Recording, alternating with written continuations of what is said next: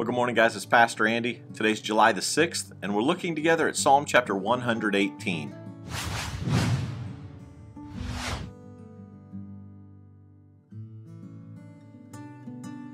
Well, sandwiched right between the shortest psalm in the book of Psalms, Psalm 117 that we looked at yesterday, and the longest psalm in the Bible, the longest chapter in the Bible, Psalm 119 that we'll look at tomorrow, we have Psalm 118 that we find ourselves looking at today.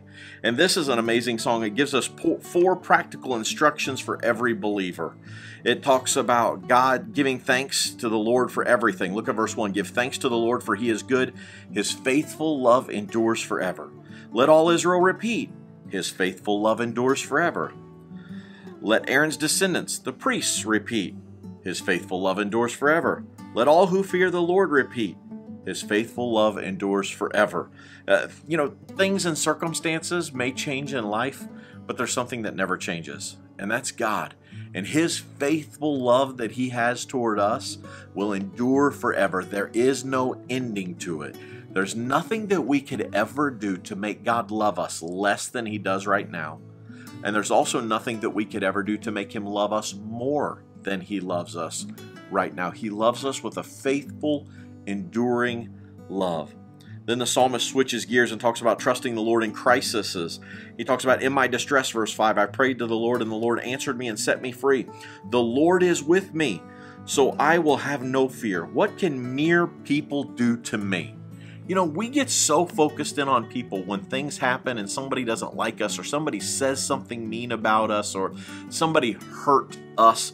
And the kids usually sing the song, sticks and stones may break my bones, but words will never hurt me. And that's a load of baloney, because words do hurt, and they can hurt worse than physical wounds.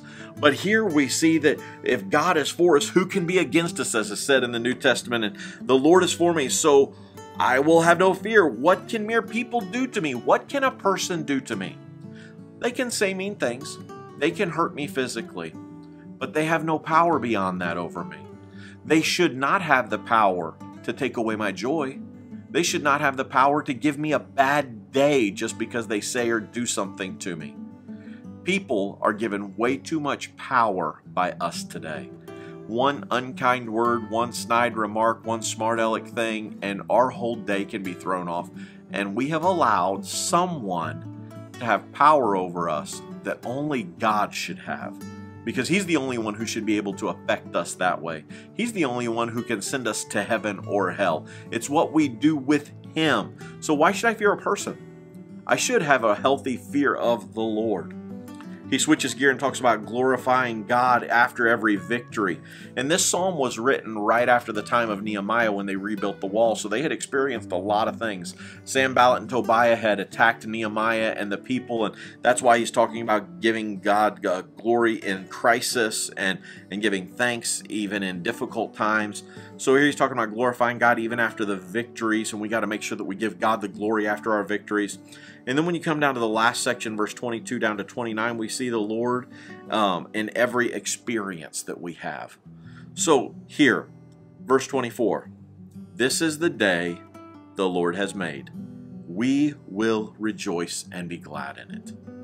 Every day that we live is a gift from God. Every breath that we breathe is a gift from him. This day was made by him, and we need to rejoice and be glad in it. It's a gift. It's precious. Time is something that they're not making any more of. We have a limited amount of it, and we can't make it any longer. We can't extend it. We all have a certain number of days. So why waste a day not rejoicing and being glad?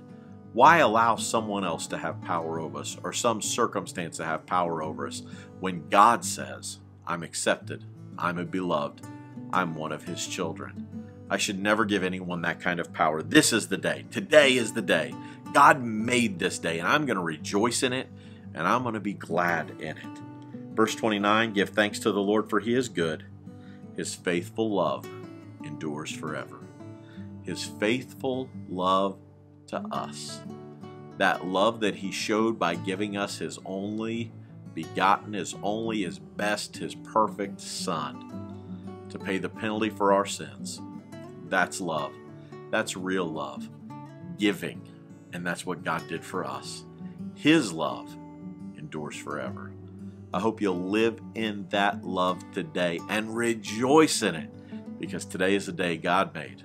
Let's rejoice and let's be glad in it. And until tomorrow, God bless you and have a great day.